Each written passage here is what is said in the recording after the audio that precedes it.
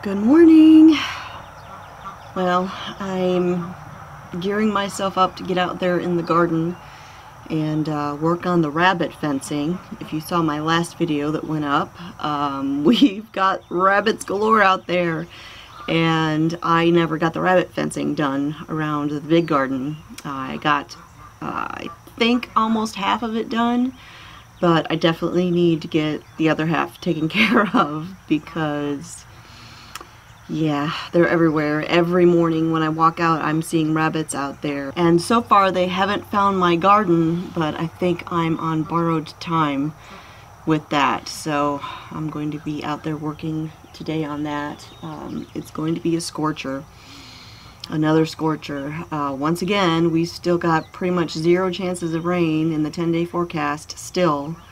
We have not had any rain since well before I built the duck garden fence. Yeah, we're getting quite dry. I think I might be able to actually mow the fence line back there where I had set up that camera to try and see what was coming out of the woods, which, by the way, we've not gotten a picture of anything. There's still been nothing coming up here by the fence. So I think we're in the clear for a little while at least. But anyways, that fence line back there, that is an area that stays very wet. It stays muddy for a long time, and we had such a wet early spring and late winter that it was just a quagmire back there. And a couple weeks ago, actually, when I did that video where I was talking about the predator and I was putting that camera out there, even at that point, I could barely walk through there still, and we had not had rain for a bit. So I'm going to maybe this evening take a walk back over there and see if it's even remotely possible for the tractor to get back there yet, because I've not been able to mow the fence line, and yeah, because it's been too wet. But with this little mini drought we're already going into, maybe I'll be able to before too long. So back behind me here, you can see I've got the wisteria. I had a little incident about a week or so ago where I was sitting out here on the porch enjoying my porch swing and my coffee or tea or whatever it was I had that day, and I glanced over at my wisteria and I noticed these little beetles on it, and they were not beetles I was familiar with, and I wasn't sure exactly what they were. So I looked them up, and they were kudzu beetles. Apparently kudzu beetles love wisteria, and they will have 2 generations each season. The first generation will start out on the wisteria plant. The second generation will move to any beans in the area. Yes. So I immediately grabbed my neem oil and I doused them all with neem oil, and the next day I came out here and I looked, and there was not a single kudzu beetle to be seen anywhere. I've not seen any since. I do need to do a thorough inspection, but I'm not seeing any signs of them. I haven't seen any eggs or anything like that on there, so I think it took care of it, because all I could think of is I'm dealing with enough insects when it comes to my beans.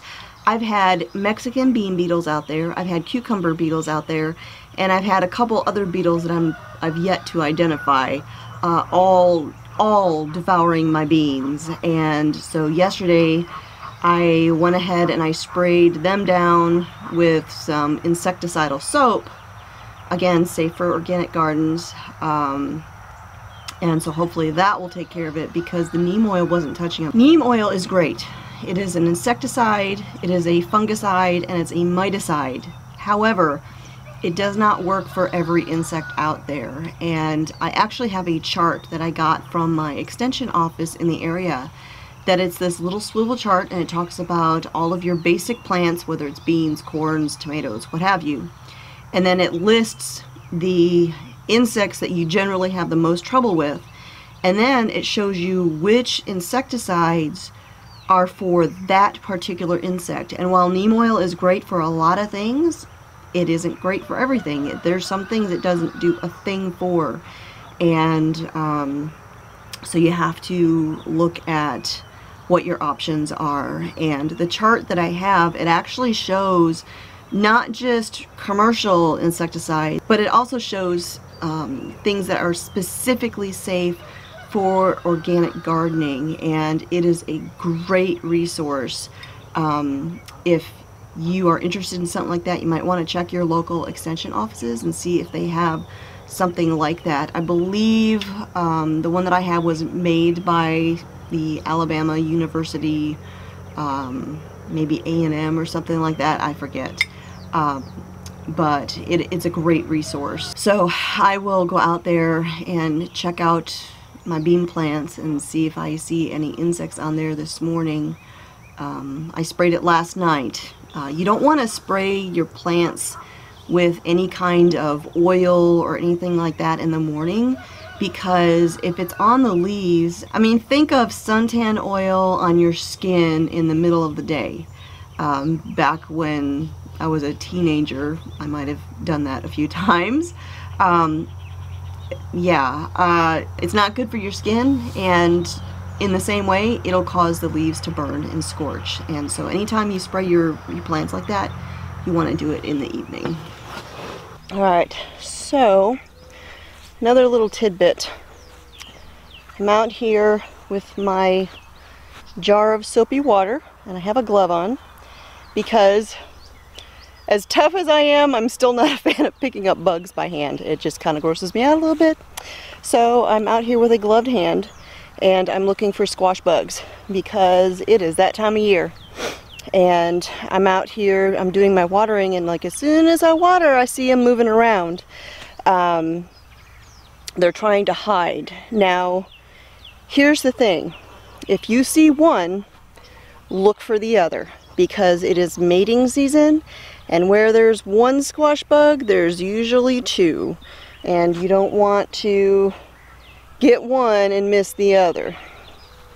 So be thorough when you're looking. And they're sneaky little devils. They like to hide.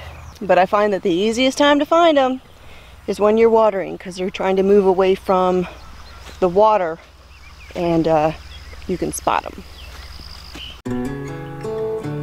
Little Miss Stumper was following me around the garden. She's being a little cuddly today, like a typical cat. She had to be in the mood for snuggles. Oh, baby. Oh, wag the tail, wag the tail. Hi, baby.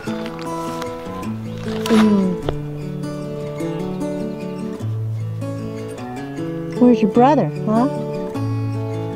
Where's your brother, Stumper?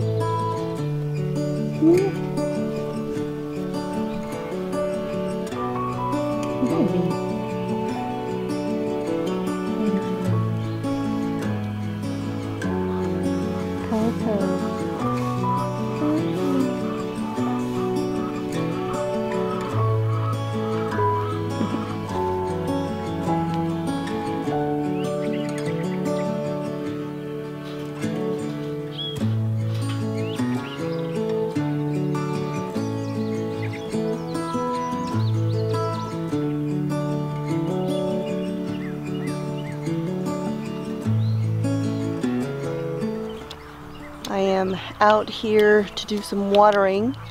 I got the rabbit fencing finished all around the garden today. It was a scorcher, but I got that taken care of. That was a biggie, and happy about that. So now I'm going to do some watering, and I've got my jar of soapy water again, so I can watch for more squash bugs.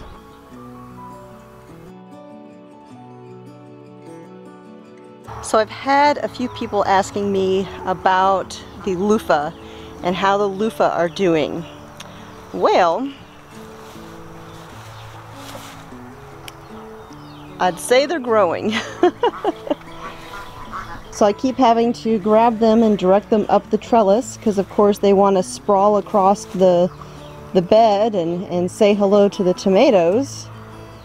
And every so often one of them will sag down here, so I'm trying to keep them all up so that they stay away from the ducks and out of reach of the ducks. And that completely random squash plant over here, I think it's safe to say that this was a luffa also. I think the day I was out here planting, I set the packets down and one of the seeds must have fallen down into the crack alongside the dirt without me noticing. And you can see where the ducks have been coming over here and eating those quackers.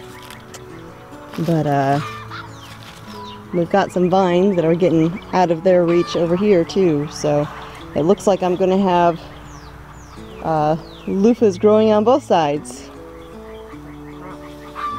Got tomatoes, cluster of them over there.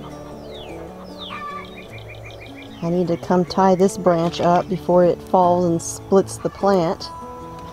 It's getting pretty heavy. Got a whole bunch of tomatoes right back in here. Look at that. Gorgeous. These are those beautiful blue beauties. Just look at that. These over here, these were some of the Dr. Wykes. Right there. Doing pretty good. We've got tomatoes.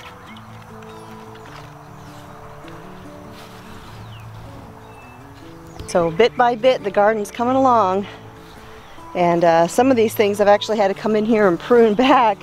For instance, I've got some beautiful Blue Monday sage right here that's blossoming. That's got the flowers you can see here. But it grew so thick, it's covering up my thyme down here. And so I pruned some of that back. Same as the Tulsi basil, that's kind of gone crazy. And then I trimmed back some cosmos as well to give that poor thyme a little bit of space. So all of the zinnias that I have down here are the Mazurkia zinnias, and right over here I've got my very first queen lime zinnia preparing to bloom. These ones were started from seed when I planted this bed, and I'm excited to see them come up. I do love the zinnias. Though there is one flower that I'm not too terribly impressed with. I had really high hopes for it and I was super excited about it, but, well, these are the chocolate cosmos, and the flowers are sparse. There's not much to them. But the real disappointment is these are supposed to smell like chocolate, and honestly, there's no smell. I can't smell anything on these things. I'll be honest, I don't know if I'll grow them a whole lot. I do have a few more packets, so I might use up the seeds next year, but I don't know if I'll purchase them again, just because, you know, the same number of plants of these give me all these flowers as opposed to those really sparse little bitty puny black magic ones. So now, like I said, I did get the fencing done, the rabbit fencing around the big garden. I do still need to go back and put fencing nails and attach it to the wood posts. I just have it zip tied for the time being. That'll work, but over time those zip ties, even if they say they're UV safe and all that, they do eventually break down. And so I'm going to go out there at some point here and use some fencing nails. But tomorrow morning, my kayaking trip had gotten delayed, so I think tomorrow morning might be the day, because yet again it's going to be hot and there's going to be no rain. So I do believe tomorrow is going to be time for hitting the water. So thanks for hanging out with me, guys, and I'll talk to y'all next time.